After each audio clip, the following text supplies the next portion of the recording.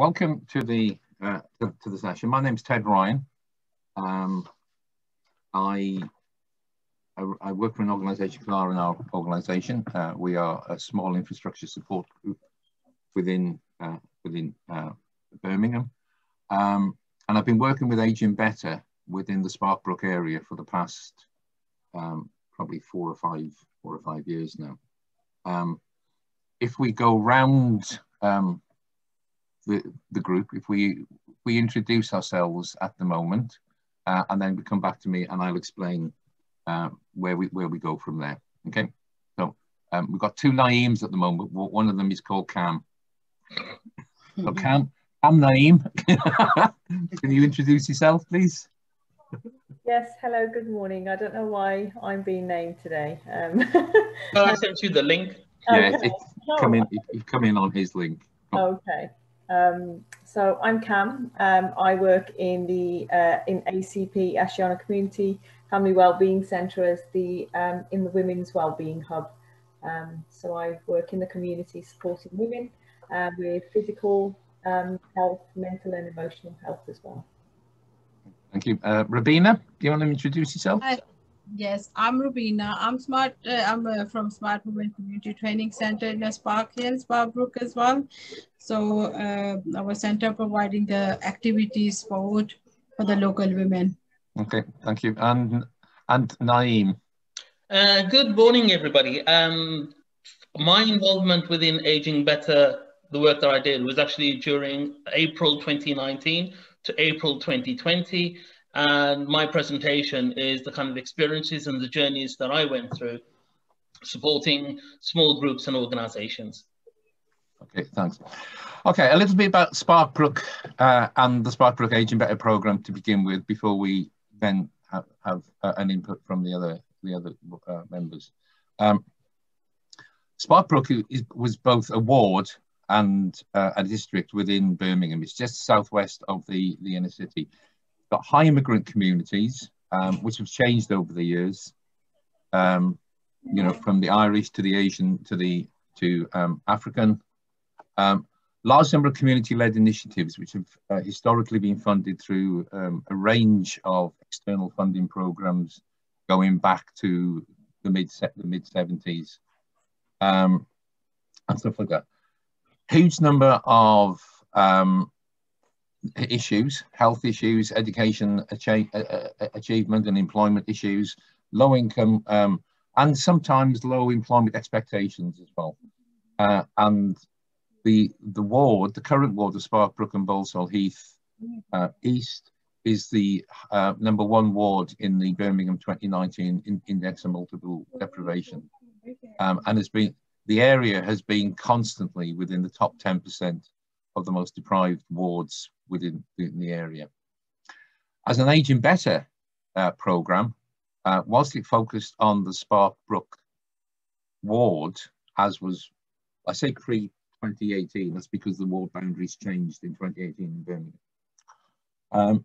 One of the things we did was recognise that communities don't always operate within ward boundaries, and especially some of the Asian communities you know, drift across to other facilities which have been developed elsewhere. So we worked within sort of parameters around the area and everything like that.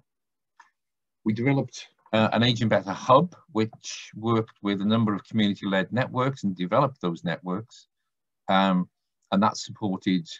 That was led by people from the community developing an activity. Working with people within that area, and some of those activities were hosted by some of the community organisations within the area. We had the local action plan, which then looked at how do we develop infrastructure activity and did some training and development for the current community groups and the existing community groups and stuff like that. So today's deliveries. And what we're planning is just some short presentations, some short discussions from both Naeem, Cam and Rabina about their work with Aging Better and within engaging people within the area. So from that point of view, we want to look at how, you know, the differences that it's made and stuff like that. So with further ado, I'll start off with Naeem. And Naeem's role within Aging Better was to work with some of the networks and to work with some of the organisations to actually take them forward. Rubina runs what would be described as a grassroots organisation with access to women within the area, and Cam works for, as she said, Asian Community Project, and runs the wellbeing program there, which has been very successful online over the last 12 months. So it's about between 5 and 7 minutes talking about what you do and what they do, and then we've got some questions. If you want to start putting some questions in the Q&A or in the chat, I'll be monitoring those, and then we'll try and answer those questions in the second part of the session this morning. Okay, so with no further ado, Naeem, over to you. Good morning. I really want to start off by saying is that working with any kind of communities has always been rewarding, breathtaking, just to see the amount of people and places and spaces that actually operate within the area that I've been working. And in some cases, it's been inspiring as well as aspirational. I'm going to start first with not an introduction, but with a conclusion.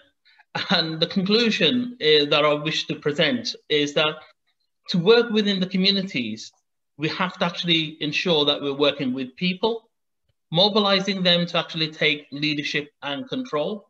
Not by control of just leading something, but taking control of a particular issue or aspect in the community.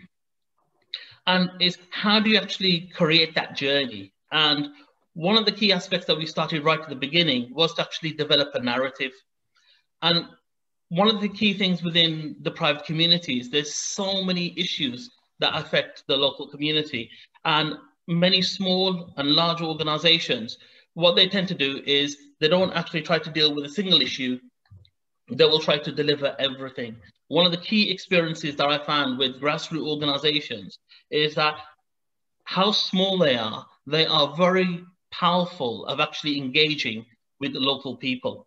And these could be through their family networks or friend networks or even their social networks. But majority of these networks are very informal. So most of the contacts are usually verbal. So the whole mechanism of the initial period was, let's initiate a conversation. Let's build something that can actually identify in local areas. And the key narrative, and where my conclusion comes to, is that to ensure that you create something which is powerful, it requires the ingredients of empowering people, creating a place, and providing a space to allow activities to occur. And that message was actually initiated right from the beginning. Now, as Ted stated, Sparbrook is a deprived area. But to take into the context of deprivation, it's very important to know what the area is made of. And the ward was actually about 30,000 people. And out of the 30,000 people, 80% of the population were actually from the BAME communities. And the majority BAME community were predominantly from the Pakistani and Bangladeshi communities. But there is a unique feature in Sparbrook. Within a very small area, less than half a square mile, there's around about 130 charities that actually operate within the area that provide meaningful ways of actually connecting and supporting people. There are also a plethora of small voluntary community groups that actually work tirelessly within the community. However, not all communities are actually know or aware what's going on. So there's a lot of passion, there's a lot of commitment from people to actually make some kind of transformative change. Where does Aging Better come in? Aging Better didn't start last year. It started nearly 4 years ago. Coming up to about 5 years ago. And part of the role was that in the initial elements of Aging Better, they had a hub. And within the hub, they've actually supported some of the region by 50, 60 types of groups to actually run meaningful activities. So I had a very unique position that I had a wealth of intelligence and local knowledge in the local communities that we can actually build and improve on. What tended to happen was that when I actually got involved, first 3 months of my life was always having conversations with a number of organizations to identify, what are their unique selling points? What was the kind of unique features that they had? And one of the key things that I tried to develop was it can never be done alone. To develop any kind of strategy involved working collaboratively with other people. And one of the key aspects at the beginning was about mobilizing people, but developing relationships. And what happened was how the relationships developed was actually in 3 tiers. And one was actually trying to get larger organizations to actually develop a narrative of actually addressing issues affecting older people. And another one, which were very small organizations, which really required the nurturing and supporting of actually developing their kind of vision and mission. And the next final stage is actually the connectivities from the grassroots communities. And that actually provided a kind of mechanism, I call it like the waterfall effect, is that you got the lottery providing the resources, you got BVSC providing the scrutiny and the framework. And then you had a group of organizations that were like anchor-based organizations who had assets and resources, and then supporting smaller groups. The outcome of this was that, again, a lot of conversations and trying to build something to identify which organization can deal and work on particular issues and try to support and nurture. And one of the presentations, which is Smart Women CIC, is just one of the organizations that were helped, and how their journey from developing an idea and taking an idea into a meaningful activity and trying to actually make impacts in the communities they serve. At the end of the day, it is very difficult working in any communities, but how you can transform communities is by working together. Developing these relationships is not an easy task. It does not take 6 months. It does not take a year. It takes a number of years to develop those relationships, to develop the social capital in the communities that can actually provide services within the community. So that gives an outlook of what's being done. And the future is actually continuing that journey, developing those relationships, developing those services, and trying to create an infrastructure that we have leaders within the community, practitioners providing services, but holistically trying to improve the quality of life for people over the age of 50. I'll hand it back to Ted. Well done, Naeem. Thanks very much for that, and within your allotted time as well. Okay, Rabina from Smart Women, do you want to give an outline of what Smart Women do and where have you come from and your aspirations over the next while, and the number of women that you work with and stuff like that? You're on pause, Rabina. You're on mute, by the way.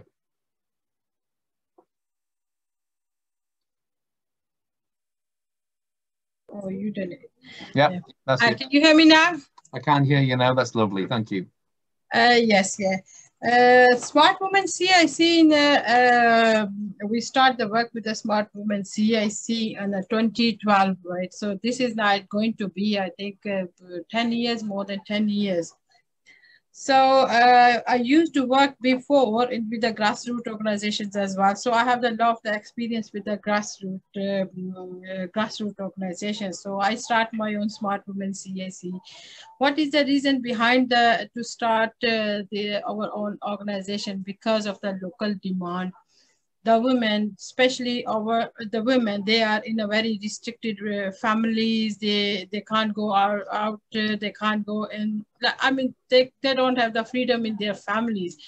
But when I start this organization, Smart Women CIC, I had a lot of the pressure on my head as well. Why you open this one, and the women, yeah, they will come, they will do this and that. Yeah. But I said to them, yeah, because the women, they need it. So what we did in a in our organization, we a small portion, we make a small portion, like we have the gym, so we can do the well-being session for them. They can come, they can start the gym. We have the small classroom, they can come here, they can do the some kind of the training. We have the beauty parlor. So and we basically we create the place of trust there. The women come here and they can discuss their issues. So we had the very good experience in with the Smart Women CAC at the moment, with the work for the women, particular for the work with the over 50s. There is a lot of the issues we identify in past 8-9 years, but to be very honest, in the last 2 years, last year and this year, what we identify, it's really shocking. That's a lot of the issues, the grassroots, they are suffering at the moment in their families, in their houses. So there is no particular around support for the women. A support like the our organization, like our centers. Yeah, there is no a lot of support here. The access for the services, there is no access for the services. Yeah, they don't have the access for the services. Yeah. The other thing is that the women, they are isolated. They have a lot of the issues in their families, in their extended families, with their children, with the others. So these are we identifying at least more than the 1,500 women since last year. They are suffering most of the issues. So we're trying to sort out their issues. We're trying to help them with the other organization. As like a name, I always run to the name. Yeah, name is with us since when we start this organization. To be very honest, name is only one person. Yeah, who been supporting us. I'll be very honest. Yeah, I'm sorry about that, but name is the only one person. Always I just hold that name. Come on, help us. Yeah, and the name said, Rubina, why I'm helping. He will tell you why he is helping us anyway. But I'm just saying always, and he. Even then, as a night time, 10 o'clock, 11 o'clock, I phone to name, I'm stuck, I need this help. And name help me, yeah. Name help, he's ready to help us anyways, yeah. And if this is a very true, if I'm saying, yeah, we are stand here. And this is for the support of the name, yeah. So name knows everything. I discuss all the issues with the name, and name giving us a guideline, name giving us everything, because first 6 to 7 years, we don't have the funding. He did try every week, every month. He just write down the application for us. Yeah, but we turn back again. No, there is no Smart Women CIC can't get this grant, can't get this. But anyways, yeah, he support us a lot. Yeah, which is true. Okay, so we are the evidence here. That's for the name. If we will say the issues for the Smart Women CICs are facing, and the aging, other things, yeah, the aging better help a lot as well, because aging better give us a right path to us. Yeah, even though yeah there was a small funding, even though there was a short time period, yeah, but we did a lot of the activities with the aging better. And there's one thing I can see, the aging better is a very short, like a 3 months program. When the women, they start this program, when they're trying to formulate this program, and then after that the program is finished, we don't have the funding, then we start the volunteer. So we did a lot of the volunteer work even then after finishing our project with the aging better as well. We just keep the data on with these last 3 years program with the aging better. So we had the data. So this pandemic, so we had a lot of the contact. So we contact straight away to them. These women, they need the help. So we know what the help they needed. even than the small issues, even than the big issues. Or the women, you know, even the women, they just, when they have the issues, yeah, even the small issues, they just start to panicking to go to the, they said, oh, we want to go for the GP, but the GP didn't give us the appointment. We want to go to the hospital, but hospital didn't give us the appointment. And we don't have that much support from the NHS. So I think there is issues. There's a lot of the issues, and we need to work out with the over 50s. They even their mental health, their physical, and we just do. And this you just got 1 minute. You just got 1 minute left, Ravina. All right. Even then, during this time, we the people, they just all organization, they are closing down, the businesses are closing down. We took again the risk to get another building. Why we took the building? Because of the demand. And yesterday we just sit down over there, and 25 women, older women, they're registering themselves because they are the isolated and they are the home. They are nothing to do that. So by the conclusion, there is a lot of the issues, and we will discuss, and when we will go after 2 weeks time, yeah, we will go on for another meeting and we will discuss it. Yes, my minute is gone. That's your minute gone. Thanks very much, Ravina. Okay, you. And I'm sure there'll be some questions, and if not, I've got some questions to come back and everything like that. Yeah, right.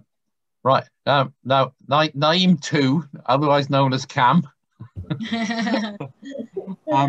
And the reason it's not because there was a problem with links this morning, so she's come in on that. Yeah.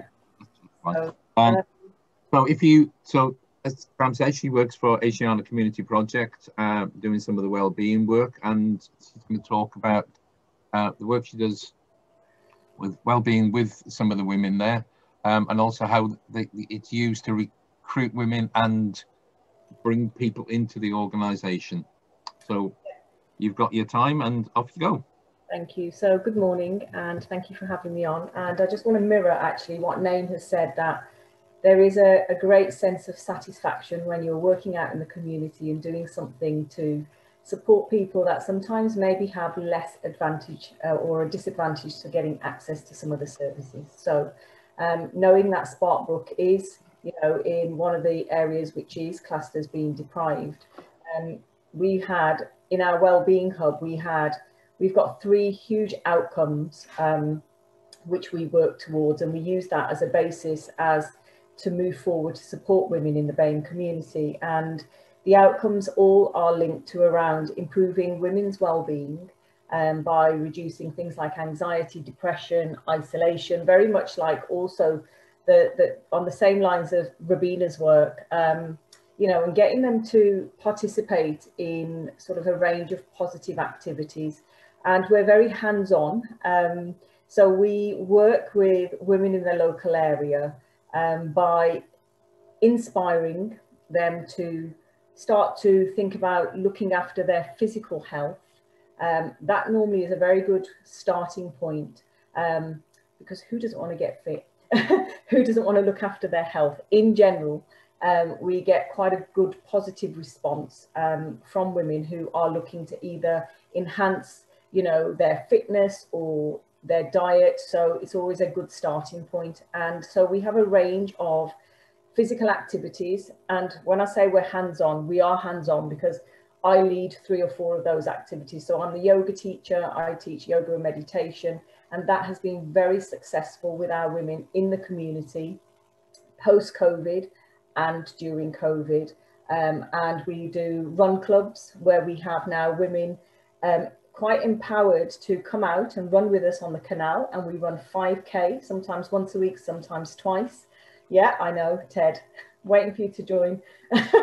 And but actually a beautiful story I can tell you about empowering women, and it came to light during COVID, was we were running regular run clubs Mondays and Fridays, and we'd have 6 to 8 women running every morning. And during COVID, obviously things had to stop and we had to close a lot of our services and move online, which was a new thing for all of us. But some of the women got so inspired that they started running on their own. And that in itself is very, very uplifting and very, very powerful, because before they would never feel like going out by themselves, because they'd tell me that they feel worried or they'd be scared, things are unfamiliar. But what we found was we have now got women, when the COVID rules had lightened a bit, they were running by themselves or in small little groups, and then they would send us little pictures on WhatsApp to say, look, I'm being Cam today and I've led the run. So it's very, very inspiring, but it's taken a lot of work. So it's not an easy thing for us to do. It takes a lot of nurturing. It takes a lot of talking to people.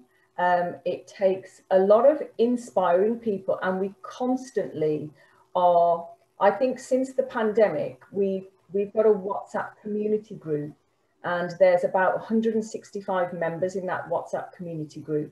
And out of those, there are probably 140 community people in that, as in local community, who we share a daily inspirational message with. We tell them what activities we've got going on. And it's been going on daily since March the 24th, 2020, when we went into our first lockdown. And that's kept people, I'm hoping, from the feedback we get, people still keep in touch. It reduces some isolation, and we've moved a lot of our activities onto an online platform, which has got its benefits, but there were some limitations because not everybody has access to social media platforms or, you know, internet in itself. So we've trying to improve the well-being of our women by offering a range of physical activities to help with their physical health. We also tap into then their mental and emotional health.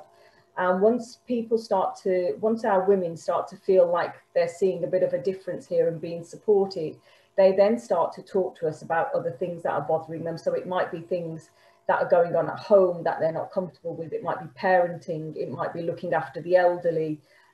So we then start to offer coaching services where we've been coaching clients and giving them some strategies to help them cope during the pandemic and before, and obviously now coming out of it. So that taps into us building confidence and helping women to increase their own skills by coming forward and actually sharing and saying, well, actually, I'm struggling. And that sometimes in BAME communities can be quite difficult to do because everything is kept behind closed doors, and that's fine if, you know, but sometimes repressing those emotions can be a big burden on a person. So we've got women now who come to us for coaching and mentoring, and we're moving now into a stage where we're looking into offering them education. So we're then getting them starting to get involved now. We're coming out of lockdown into building the capacity for them to participate in social enterprise, volunteering. So we've got some great projects coming along. And with regards to aging better, our involvement with that, trying to target, you know, the over 50s, is we've just started this month, and it's the worst month ever because it's raining, is gardening. So, but you know, it's we've started some gardening therapy. So ACP, we've got a huge garden in the back. It's great. We've got a CIC, a project coming in there who look after the garden for us. But we've also got a peace garden next to a church. It's all very really nice space, and we're using that to target people to come out and get a bit of gardening therapy, because we know that obviously, you know, we need to holistically work with supporting people that offer things. So you can be outdoors, do some gardening. We have a craft club, which is indoor, not in our space, but we're doing it online via Zoom, where we give out embroidery packs. And we are encouraging the younger generation to actually get the elders in their families also to maybe participate in things like the craft clubs and the embroidery. And we started, once the lockdown restrictions were lifted, in small groups, we've started walking nature. So we've had to take off the run for now, but we've started walking nature, and we get, like, you know, a few over 70 ladies who come to walk from the canal down to Ackers. We do that every Friday morning. It's a great opportunity for women to get together, to offload a little, talk about things that are bothering them, talk about cooking, sharing recipes, and literally supporting one another to make sure that we are doing our best to provide an area which has had limited access, but is embracing the services that are available to them. So we're trying to be really visible all the time. We've got social media platforms on Facebook and Instagram and Twitter. So, you know, check us out actually if you've got those platforms, and give us a like. That would be good. And it's also a way, obviously, for communities to collaborate and see how we can work with one another too. So I don't know if my time's up or whether. Yeah. Well, I think there'll be. I've got some other questions as well to come back to you. So if that's finishing there. Okay. Right. There's no questions in the Q&A. We must have been absolutely brilliant in our presentations. But I've got a few questions which I want to, and one of them is coming back to sort of both Cam and Rabina's issue, but I might step in here. It's this issue of locality and trust, and almost like walking distance access to services. And do you think there's an issue within some communities of just because we do something that's perhaps a bus ride away, we just assume people will go to it, or because a lot of people who plan services drive and stuff like that. Whereas what the communities that you serve, they actually want something that they can pop to between 10 o'clock and 12 o'clock and then go home because they've got other duties and stuff like that. Do you want to say a bit more about, you know, all three of you, Rabina or Naima Cam, about having somebody that's sort of micro local, which then allows people to access those services? Sure. I mean, if I can say where we're located is around a park area, farm park, and around it surrounded, it's very residential. A lot of the moms will drop the children off at school and they'll be meeting us between 9:15 and 9:30. So it's literally on their doorstep to come out for a walk or a run or a chat, whatever it might be. So it is very much like, and then once they're done, it's like, right now I've got to go home and I've got a load of housework to do. So it does, for some, make it a lot easier. That's actually through some of the questionnaires we send out on almost a quarterly basis to women, just to get feedback on the quality of the services and what they want to see improved. One of the most common things they say is they love the fact that it's on their doorstep and it's accessible. And then I do get some women who'll say, I wish I lived closer to where you were, because I'd love to come and access the service. So it's a bit of, yeah. We've had a question in the Q&A to sort of follow that up, and perhaps Naeem, you can sort of jump in here a bit, because whilst Spark Brook and Bolswell Heath East is one particular ward, for those not in Birmingham, the ward of Springfield is slightly further south. It's adjacent to the Spark Brook ward, and it's along the Stratford Road, which is a major sort of shopping area, and there's superb clothes shops and food shops and stuff like that along there, and it goes out towards suburbs of Hall Green and Acox Green, that part. But do you get people coming as far? How far is your catchment? You know, do you cover the sort of the Springfield area, and do you cover people like Bolswell Heath and areas like that? You know, is it? Naeem? I can answer that question. When the program was designed, it actually identified the political ward of Spark Brook, and Birmingham at that time, pre-2018, had 40 wards. And Spark Brook was identified as one of the wards. But I think one of the major questions is it beneficial to have area-based initiatives? And there seems or appears that when you have evidence to show that an area is being deprived or has inequalities, then funding is actually then parachuted in to actually address those particular issues. However, we live in a homogenous community. People are not fixated in geographical places. It's the people networks they have. And from the comments that are being made is that, you know, people who live in Sparkbrook have families in Springfield, have families in Small Heath. And you can't then start differentiating, saying that, well, you live in this area and you need to get the support. The whole idea is you want to empower people so they can actually have experiences or journeys that empowers and improves the quality of life. Yeah. So if you want my answer, it shouldn't be area-based, it should be people-based. But one of the questions I was actually is talking about, you know, some BAME voices are not heard. And that has been resident for the last many years. We have a very diverse community, but also a very diverse community organizations. You can have an organization, unincorporated or otherwise, with just one member of staff or even just one volunteer, to an extent that you can have up to 40 employees providing a service, catering not only Sparkbrook, but the wider area.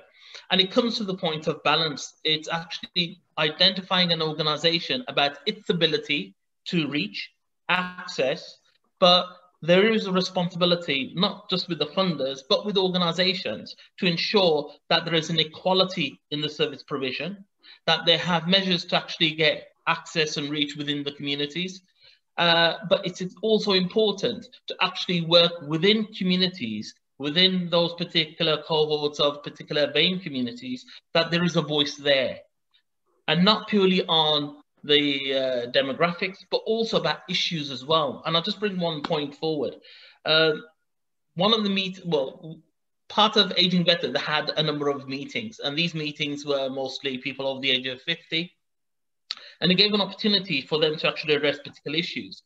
And one key factor came out, and it was that people over the age of 50 were looking after their parents in their 70s. At that time, nobody actually addressed or brought those particular issues in the local area. But working with a number of grassroots organizations, a survey consultations was done and actually identified it wasn't an isolated narrative in a group meeting. It is quite common in the communities where there are a lot of people over the age of 50 with life-limiting conditions looking after elders. So we develop a narrative, we develop knowledge and intelligence, and then it's trying to get organizations to actually voice those to stakeholders to influence change in the future. So I think one of the points in regards to, you know, the voices of BAME communities, it hasn't stopped and it has to continue, but there has to be a social responsibility for key stakeholders to ensure that everybody is represented, and it's actually going back to a grassroots level to actually get those voices heard, because a lot of people are making those voices, but it's finding the platforms to get those connected voices to actually make a difference. Okay, we've had another question which says, we already know that there are many groups within the BAME community. How do you initially make contact with them, bearing in mind the language barriers? Are there any suggestions that you'd recommend to make the first contact? So, Cam, how do you make, first of all, given the fact that, you know, and I worked at the school within the area, we had 54 languages in that school and stuff like that. So given that sort of diverse language base, how do you, you know, how do you overcome that within organisations and within the services that you then look at developing? Right, sorry, Ted, I don't know whether my internet went then, but that was that was really broken, so I didn't catch that question. Okay, basically the question is, it's how many, we know that the BAME community, the BAME community is diverse. How do you make contact with them because of the language issues? And have you got any suggestions about making first contact? So if you start first on how that you do that within the women's hub and stuff like that, and then we'll go around the other participants. I mean, we are diverse in the sense that we all speak various community languages. So I'm fluent in Punjabi, I can speak a bit of Urdu.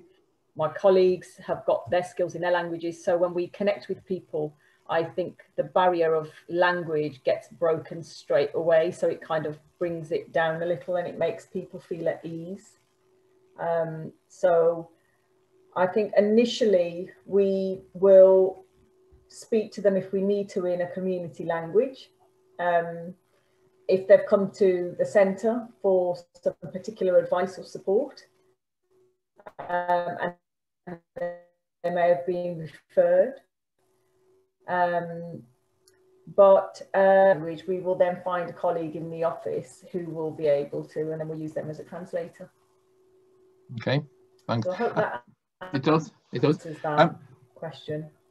Rubina, the amount of the women that you have come into your centre, is there a language issue with participants, and you know, how do you overcome that? With the language issues? Yeah. Okay. I have the, at the moment, we have the registered 45 volunteers with us at the moment, okay? So they are, we have all the popular languages in these areas, particularly the Mirpuri, Punjabi, Pashto, Pothohari, and Urdu. Yeah. You don't know the Pashto. Yeah. From the tribal areas in the Pakistani, so particularly Attock and the other languages. So because like I said, I told you we are connected with a very grassroots, yes. So yeah. I know personally, I know all of these languages personally, if you can say to me. Yeah. Because my in-laws, they are from the Pashto families, yeah. So my other families, they are from the Islamabad, so Urdu, Pashto, Punjabi, Putwai. So all of the popular language, even then the Bengalis, yeah. After lots of Bengalis, they're visiting in our centers. So I know the bit Bengali as well. Yeah. So we know these all popular BAME languages, all the languages, so we know that, yeah. So when they come, yeah, when we speak with their languages, so they get the more confidence, or then they can discuss their issues with us in a very, you know, in a friendly way. And can I add something? Yes, you can. You can. The one key aspect within Sparkbrook is that there are a number of places, and those places have connectivity with people.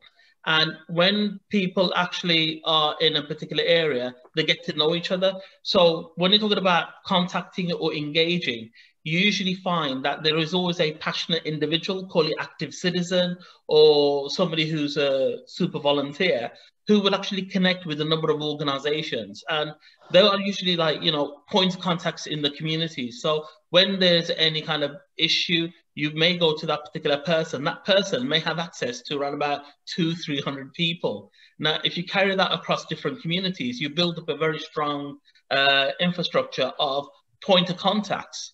And how you actually make those connections stronger is ensuring that the organizations that you're working with have that repertoire of skills of volunteers and staff that actually speak community languages, but also connect with communities. So it's a kind of a narrative that continues, and it is changing.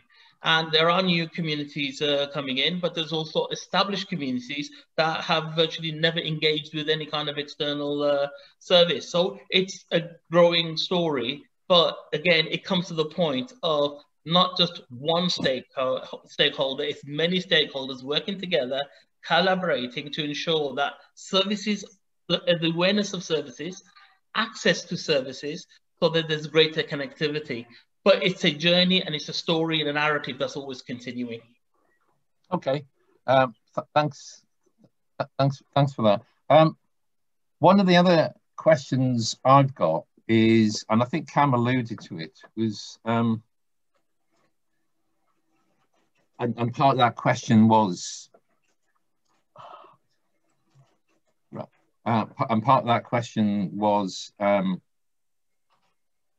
alluding to it as well, from a publicity point of view and getting stuff off the ground, are we talking online? Are we talking leaflets? or are we talking word of mouth? And how do services grow, and what's the sort of mix and match with your service development between those three processes? Okay, I know we've been through COVID and stuff like that, but generally, let's look at before COVID and let's look at during COVID and stuff like that. How do people find out about your services, and which is the best way for them for you to develop it and stuff like that? Cam. So before COVID, we were very much using leaflets, posters, and we were contacting, and we still are, we'd made connections with schools, and we would send it to their heads in schools, who would then put things out in newsletters for their parents in the local area. That would be one way, or it would literally be leaflet drops in the local area. So we've done that as well. And then when COVID happened, I think we had to find our inner creativity, and we literally somehow very organically just went online and started to use that as a platform.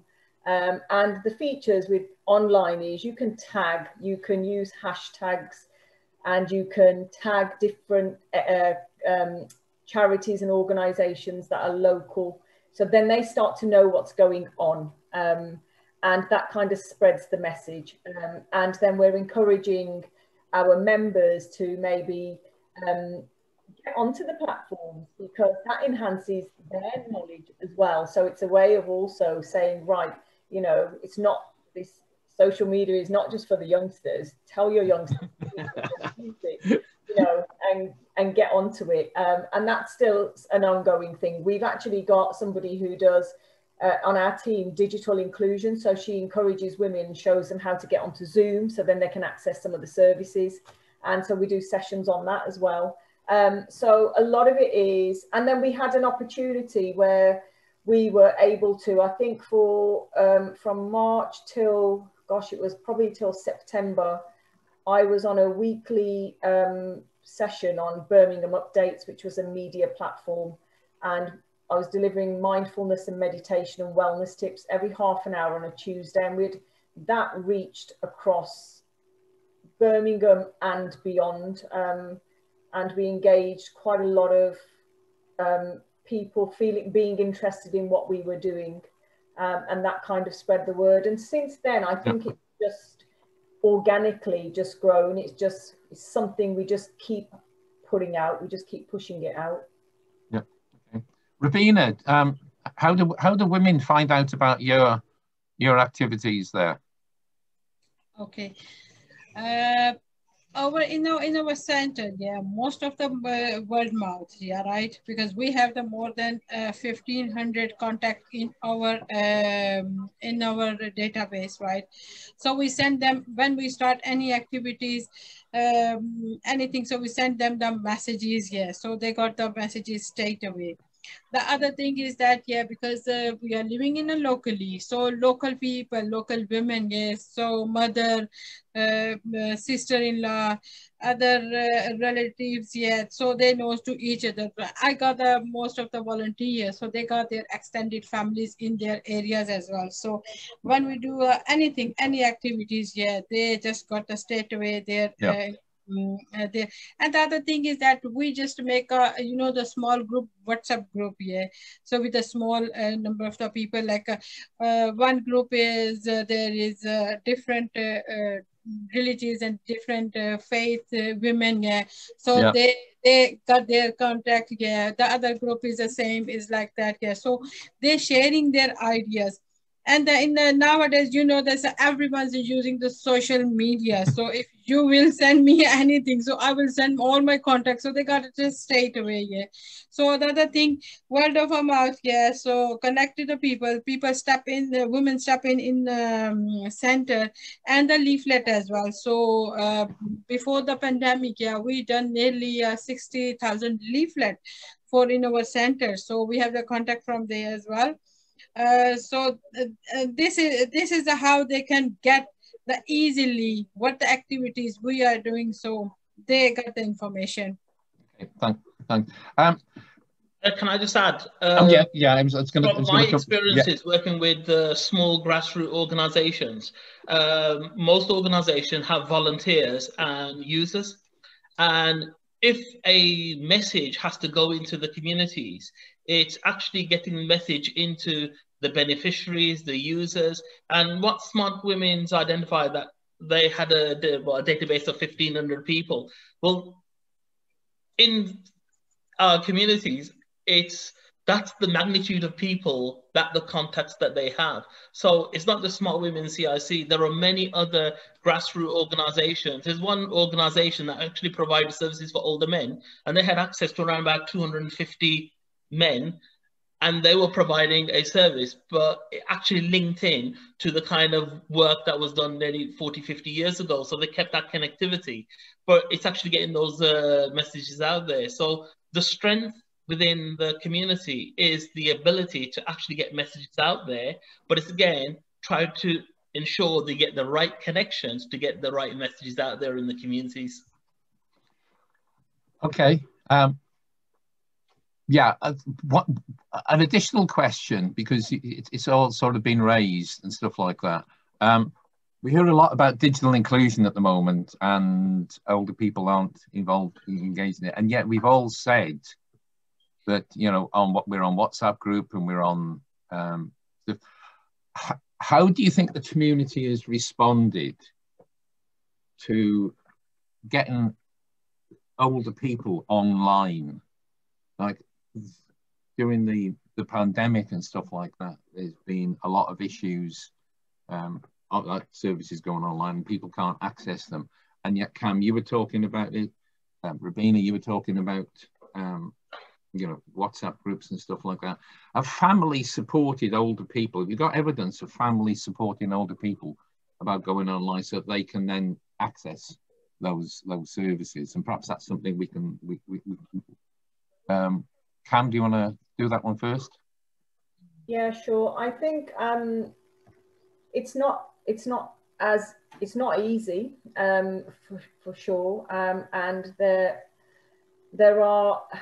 are pockets of people who haven't got access to the online, and you know, there's still a lot of work to be done around that at the moment. So the ones that do have access are probably the ones that are a little bit more in tune with their own physical and mental health, so they know how to access a service, or they've been to the centre and they've been part of the community for such a long time that they know that they can come in and they can ask how to, you know, come onto a service. We've got some over 70s that join me for a walk in nature, and they're on WhatsApp and they're on Zoom, and that's only because by talking to me they've said, Cam, show me how to use it.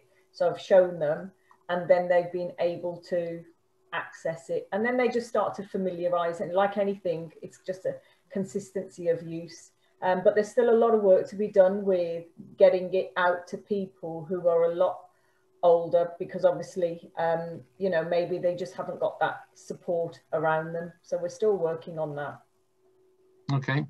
And Rabina, did you give support to your women who wanted to get online and WhatsApps and stuff like that? How did you?